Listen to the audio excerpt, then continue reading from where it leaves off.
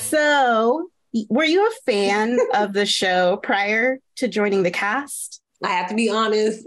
I wouldn't say I was a fan of the show, but I was, supportive of the show. I didn't watch the show in full episodes, but I knew enough of what pops up on the YouTube, Google feed, news, Yahoo News, stuff like that popped up. And then blogs, they report on the show. So, Shade Room and all these other Bravo shows, I can get a gist of what's going on. Awesome. Yeah, that makes sense. Did you have a strategy going in? Like, all right, I'm about to be around all these ladies. Did you come up with things, or were you just, what was your plan? I went in blindsided and willy-nilly. Like I didn't do enough research. And I remember Toya was like, you need to do your research. But I just felt like if I did, I probably was not going to go into it. So I just figured, I kind of took it like me being back in basic training again. I didn't know what I was getting myself into, but I just had to go through it, just to say I did it, because it was a one-in-a-lifetime opportunity. And I just decided to try it out. I'm glad you did, because it's been a fun time watching you interact with these ladies. When do you think the quad comparisons will stop? Oh my gosh. I think they're always just going to be there. I think they're always just going to be there. But, I know who I am. I know what I stand for. And, I think that people are always going to talk. I'm never going to be able to shut them up. That's very true. That's very true. What do you have a relationship with Quad at all at this time, or just no, it's non-existent. But I didn't really know her before the show, and I still kind of feel like I don't know her. But but she's probably within the. I don't know. I think that if you count on all the conversations that we've had, you probably can say it was maybe a total of 5 minutes or something. You know what I'm saying? It was not a lot. So it's just I'm surprised that she has a lot to say about me. It's just okay, I don't know her. Funny how that works, isn't it? Right.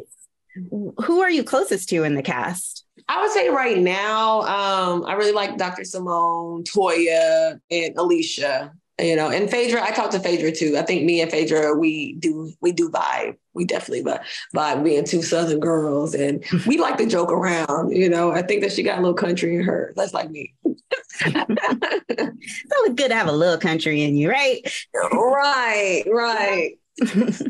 Speaking of, closeness, I know your relationship with Dr. Heavenly went left before the wedding.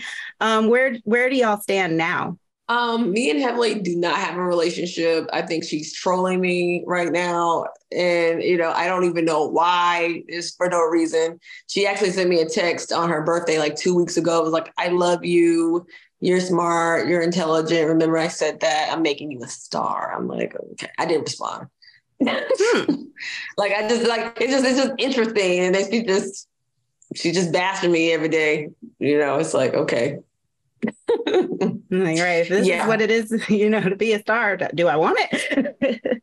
Yeah, right. Mm-hmm. Just I think that, she can go about things a different way. And I think that it's also a tactic that she's doing, hazing me. And I think that she is trying to deviate from what's going on in her own life, maybe. Mm-hmm. I don't know. That would make sense. Mm-hmm. Let's get to the fun stuff. How is newlywed life treating you? It is great. It's great to be able to come home to someone that loves you, wants you around, needs you, and someone that's affectionate, funny. It feels great to just have a man, and then knowing that you're safe in his arms and someone's going to provide for you, protect you. It's the bomb. Especially being by yourself for a while and being single for a minute. It feels good to have someone that got your back.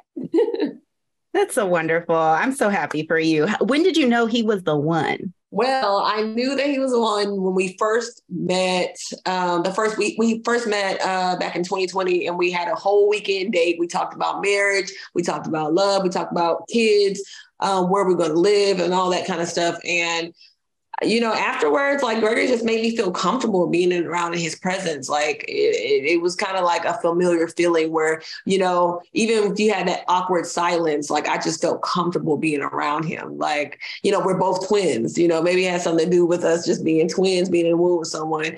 And he just made me feel so like warm and comfortable. And I knew when I got back on that plane going back home, this is it. This is the one. This is my husband. I knew it. I love that. I love that. And, I think Phaedra said it really well, watching in the episode, she said, Greg looks so happy. He's the happiest I've ever seen him. He looks settled. And so I'm glad that y'all are able to find that kind of love with each other. Now, you made what I interpreted to be a joke about Dr. G's money, and some of those ladies ran with it, right? So what do you have to say to the people who think you're only with him for his money? I think that it's funny because like I am in the top 10% of Black women that make six figures. And these women, they know that, you know what I'm saying? They know that, but I don't know, maybe they just wanted to run with it for whatever reason, for a storyline, I guess, to make fun of me. But, I have my own resources. I was a veteran in the Air Force. I went on active duty. I worked in the intelligence field before moving here. I'm all into philanthropy. Like, they know my character, and it's just like funny that they just ran with that. And, but what's wrong with having your own resources? Why not get more? Why not be with your partner and you guys put your resources together and you guys build on that? We're trying to have a family, and we have talked about where we want to go, building generational wealth for our kids. Why not get more together? You know what I'm saying? So it's just like, I help Gregory in his office at times. I go and work if he needs me. It's just like, these women know my character. So if you want to call me a gold digger or a gold digger, go ahead. It don't bother us. We know who we are. Good. I love that. Yeah. Stay true to yourselves. Don't block it out. Just block it out. Right. I do have one more question because there was a lot of talk. I know you and Dr. Heavenly had that conversation about how Dr. G can sometimes be controlling. What would you say to the people? Because I know some fans kind of agree with that. What would you say to them about who think that he is too controlling? Well, I was speaking to a specific situation that I was upset about and confiding in a friend. I was confiding in her and just sharing something. Plus, we were drinking. So, of course, like at the time, like my feelings are a little heightened at the moment. You know what I'm saying? A lot of people say a lot of things that they don't particularly mean, but they're just upset.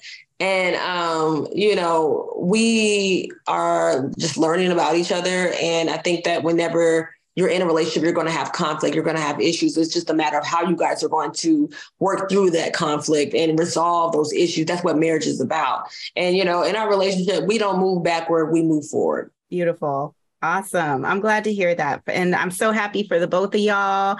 Looking forward to see some babies pop up on the show. We love a cute baby here. I know, right? Oh my gosh. When are you ready to have a bun in the oven? I'm ready now. We're actively trying. And, my nephew, he actually came out for the summer. So I was like, babe, this is a test right here. Let's get used to this. And my nephew, he's 3 and he loves Uncle G. He loves his TT. And, he was giving us some run for our money. I'm like, this is going to be like our life, but we really enjoyed having my nephew here for a week, just spending time with us. And we are actively trying to have a baby, and we will be blessed with any baby, whether it be boy or girl, that God will bless us with. Awesome. I'm hoping for the best for y'all.